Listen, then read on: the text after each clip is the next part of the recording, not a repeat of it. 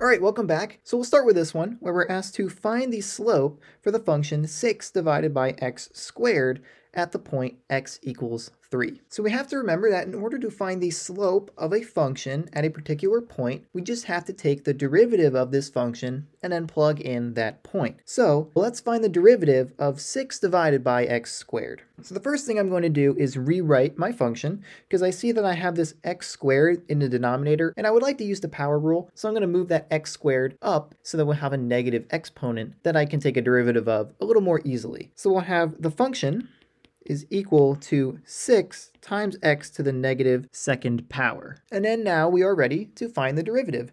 So I'll write f prime of x, which is how we represent the derivative of a function f of x, is going to be equal to 6 times negative 2, the exponent, times x to the exponent minus 1. So now we can simplify, and we'll have negative 12 times x to the negative third power. Then I'll rearrange this a little bit by moving my negative exponent back into the denominator. So we'll have negative 12 divided by x to the third power. So that's going to be our derivative for this function. But now we want to know the slope at a particular point. So we'll plug that point into our derivative. So we'll have f prime of 3 is equal to negative 12 divided by 3 cubed, right? Because our x value is 3, and we're plugging it into the x in our derivative, which is cubed in this case. So now we'll simplify. We'll have this is equal to negative 12 divided by 27, because 3 cubed is 27, and then we can just reduce this a little bit and get our negative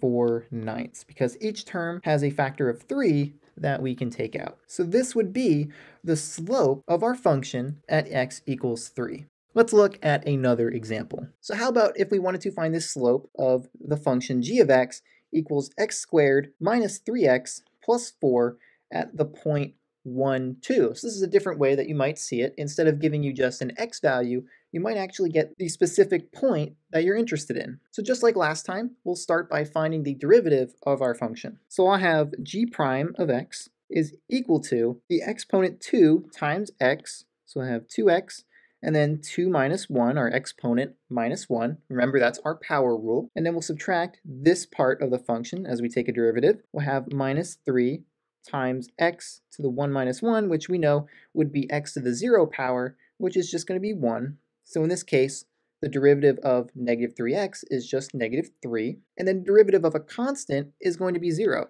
So plus 0. So then we can simplify this, and our derivative will be equal to 2x minus 3, and we don't need to write plus 0 because it doesn't change the function. So now we have our derivative 2x minus 3. And now we want to know the slope at the point 1, 2. Well, we're given this y value, but we don't really care about that. We just want to plug in the x value. So if we take our derivative, g prime of 1, right, the x value of that point, we can plug that in and find that 2 times 1 minus 3 is equal to 2 minus 3, which is equal to negative 1. So the slope at the point 1, 2 on this function is equal to negative 1. So all we do to find the slope is find the derivative of our function and then plug in our x value for the point that we're interested in.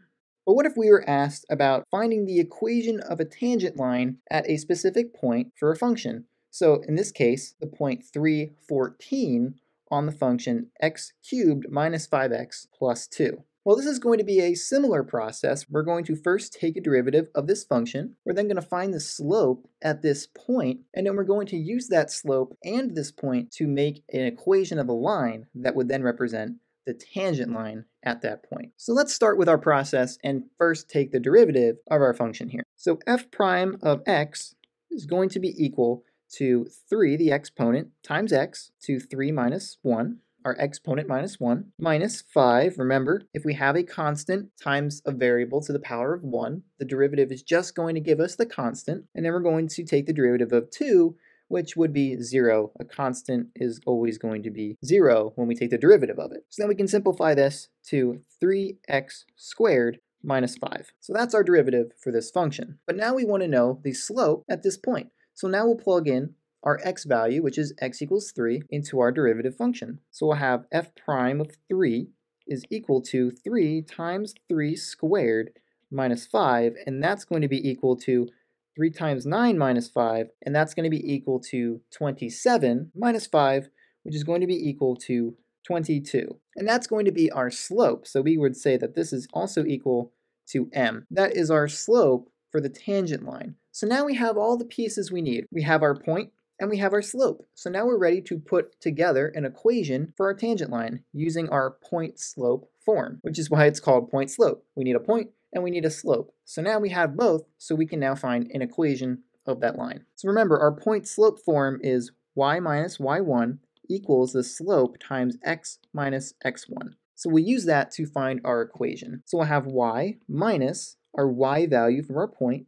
14, is equal to the slope, which we found to be 22, so 22, times x minus our x value, which in this case is 3 for our point. So then we'll simplify. We'll have y minus 14 equals 22x minus 66, and I just distributed this 22 to each part of this quantity, and now we add 14 to each side. So we'll have y equals 22x minus 52. And this right here would be the equation of the tangent line at the point 314 on this function. So that's our process. We take the derivative of our function, we plug in the x value of the point and get the slope at that point, and then we use that slope and the point we were given to find our tangent line. Let's look at another example. So here we are asked to find the equation of the tangent line at the point x equals 9 for the function y equals the square root of x plus 3. So this one's a little bit different because this time we are only given an x value and not an entire point of interest. So this time we're going to have to do a little bit of extra work to get that y value so that at the end we can create our equation for the tangent line. But just like we did last time, let's start by finding the derivative of our function. So when we take a derivative of y, we have two choices for our notation. We could write y prime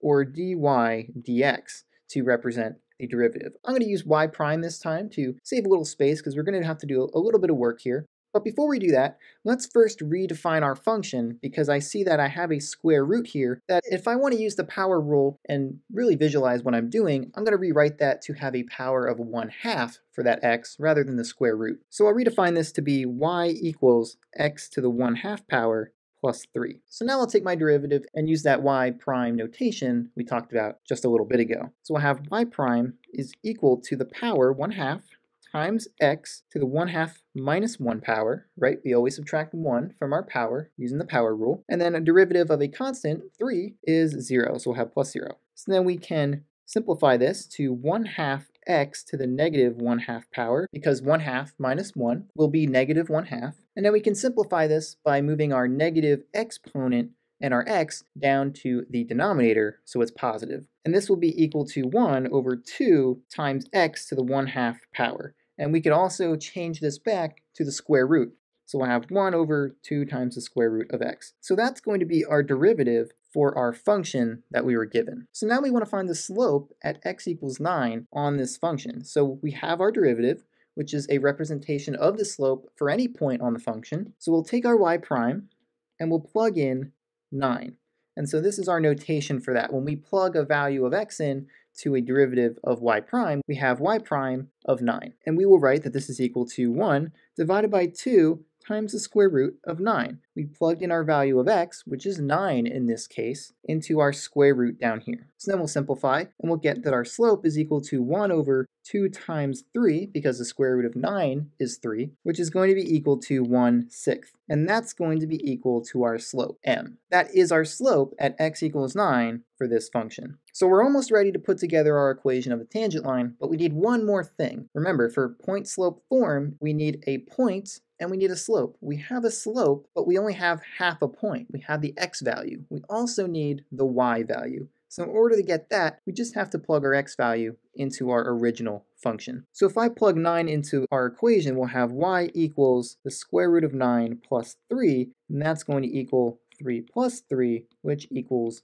6. So now we have that our point is actually 9, 6. So now we have everything we need to put together our equation of a tangent line. And once again, remember that our point-slope form is y minus y1 equal to the slope times x minus x1. And so now let's plug in everything we have and find our equation of the tangent line. So we'll have y minus our y value 6 equal to the slope, which we said was 1/6, times x minus our x value, which we said is 9, or we were actually given that value right at the beginning. So then we'll simplify, and we'll have y minus 6 equals 1/6 x minus 9 times 1/6, which is going to be 3/2. And then we can simplify this further by adding 6 to both sides. So then we'll finally have that this is equal to y equal to 1/6 x plus 9/2. So then we have our equation of y equals 1/6 x plus 9/2, and that is the equation of the tangent line for this function at the point x equals 9, or more specifically, the point 9, 6. So now that we looked at how to find equations of tangent lines, let's look at how do we find horizontal tangent lines, which are tangent lines that have a slope of 0. So first we have find all the points where there are horizontal tangent lines for the function x squared plus x. So if we want to find horizontal tangent lines, we have to first realize that in order to do this, we first need to take a derivative, and then we need to think about how to use that derivative to find what we need. And remember, the slope of a horizontal tangent line, as I've said, is 0. So we can set our derivative equal to 0 because the derivative is slope, and then solve for x to find which x values give the slope of 0 for our function. So let's first take our derivative of our function, and we'll have that f prime of x is equal to 2 times x plus the derivative of x, which is going to be 1. So this is our derivative in this case. F prime equals 2x plus 1. So then what we're going to do is we're going to set this derivative equal to 0. And that's going to give us our x values where our horizontal tangent lines are. So we'll have 0 is equal to 2x plus 1. So now we'll solve for x by first subtracting 1 from both sides. We'll have negative 1 equals 2x, and then we can divide both sides by 2. So then we'll have x equals negative 1/2. So now we have the x value where we're going to have that horizontal tangent line, but we want the whole point. We want to know what the y value is too. So let's plug our result here back into our original function to find the y value. We don't want to plug it into the derivative because the derivative is slope. It's not going to give us what we want. We want to know the y value of this point on the original function. So we have to plug this value into that original function. So we'll have f of negative 1/2 is equal to negative 1/2 squared plus negative 1/2. So that's going to be equal to 1/4 because negative 1/2 times itself will be 1/4 minus 1/2, which is going to give us negative 1/4, which would be our y value. So then finally we can say that our point on this function right here that will have a horizontal tangent line where the slope is 0 is going to be the point negative 1/2, negative 1/4. So let's do this again. Let's find some more horizontal tangent lines. This time we have the function f of x equals x cubed minus 3x squared. And we want to find all the points where there is a horizontal tangent line for this function. So just like we did last time, let's start by taking our derivative. We'll have f prime of x is equal to 3, which is our exponent, times x, and our exponent minus 1, minus 3 times 2, which is our exponent, times x to the 2 minus 1 power. So we'll simplify this, and we'll have 3 times x squared minus 6 times x to the first power, so we don't need to write that. So here is our derivative, 3x squared minus 6x. So now we'll set our derivative equal to 0, and solve for our values of x. Because remember, the derivative represents slope. So if we set it equal to 0, we'll find all the x values where the slope is 0. So we'll have 0 equals 3x squared minus 6x. And I see an x in each one of these terms that I can pull out that'll allow me to solve for x a little bit easier. So we'll have 0 equals x times 3x minus 6. And that will tell me that x equals 0 is one of our values. And then we can set this term equal to 0 as well. So we'll have 3x minus 6 equals 0, and that will give us that 3x equals 6 if we add 6 to both sides. And then if we divide both sides by 3, we will get that x equals 2.